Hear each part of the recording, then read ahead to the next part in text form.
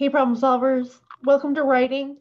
This is the last week that we are going to be working on your Women in Government project, which means that we have two more writing periods, which means we have two more periods to work, which means our books need to be done by the end of Wednesday. Wednesday is the last day we have writing. We have writing today, Monday, and on Wednesday. So let's talk about what we need to do to make that happen. Some of you, I know, are done with your write stage, which is wonderful. And some of you may not feel like you're there yet, which is also okay. But in this specific case, we need to move on. There can be no more write right now, because if you spend more time on that stage, you are not going to finish your book by your deadline. And writers need to know how to work with a deadline.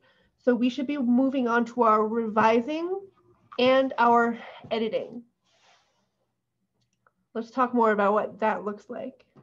First, let's go through and review the steps of the writing process, because I know we don't have the visual like we did in the classroom anymore. So let's go over it once again. I want to hear you loud and proud, just like I do when we're going over this in the classroom. So pretend that I can hear you and repeat after me. First things first, pick an idea. Second step, plan it out. Third step, write. Fourth step, you've got to revise. And fifth step, you've got to edit. Sixth step, the golden step, send your book out into the world. I trust that you guys all did that with me, right? That was really good. So we should all either be on the revising stage or on the editing stage.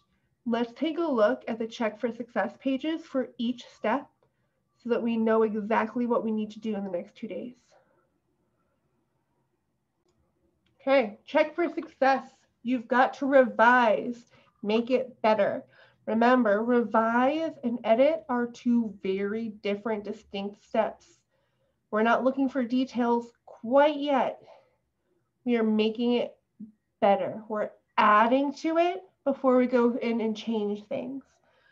So remember, we had a big review of adjectives, about how we can use adjectives or describing words to really paint a picture for our reader. So I added details to my words. You should be adding details. You should be adding describing words. You should be really painting a picture so that your reader can imagine exactly what you're trying to say in their mind. I have 4-star illustrations on every page. Remember, I did an entire video about what a 4-star picture looks like. Let's go over it really quick. A 4-star illustration has lots of color, many details, and not very much white space. So if you have a picture that looks like this, then you know you can add more color and more background. If you have a picture that looks like this, you know that even if you haven't taken a lot of art classes, you can absolutely add more detail. I just want you to try. I know you are all artists, and I know that you are capable of if I'm capable of doing a 4-star illustration, you are capable of doing a 4-star illustration. So please do not give me illustrations that have no color. Please try to add lots of detail and lots of color and a background. That'll give you a 4-star illustration. Then the last thing on our checklist is ask a friend how I could improve the book. This is what you should be working on today. If you think that you've added enough details to your words, a really good choice you could make today is to go back to your illustrations and add to those and make them 4-star illustrations. Okay? Now, what if you're done with revising? Then what? Let's take a look at the editing checklist. Okay, moving into editing. Fix all the things. Remember, I don't want you to worry about this until you are 100% done with the revising stage, one thing at a time. But if by chance you do finish up with the revising stage, this is what we're going to work on. My words are spelled correctly. We're doing this on Google Docs, so you have spell check. You should be able to independently go through and make sure that all your words are spelled correctly. But also Winona and I will help you with that. My sentences have capital letters, predicates, and subjects. We are not writing in fragments, we are writing in full sentences, yes? And what else does a full sentence need?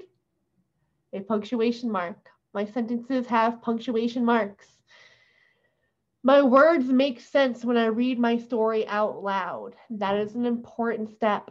I highly suggest that you all read your books out loud to yourselves, because sometimes when you do that, you can hear mistakes that you don't really see on the paper. And then I have a topic and concluding sentence for each paragraph. Now would be a good time to go back and make sure that each of your paragraphs have a topic sentence and a concluding sentence. Okay? All right. With that, I think I'm going to cut this video a little bit short so that we can have as much time as possible to work on finishing up our books. So I will see you on Zoom. Bye, thinkers.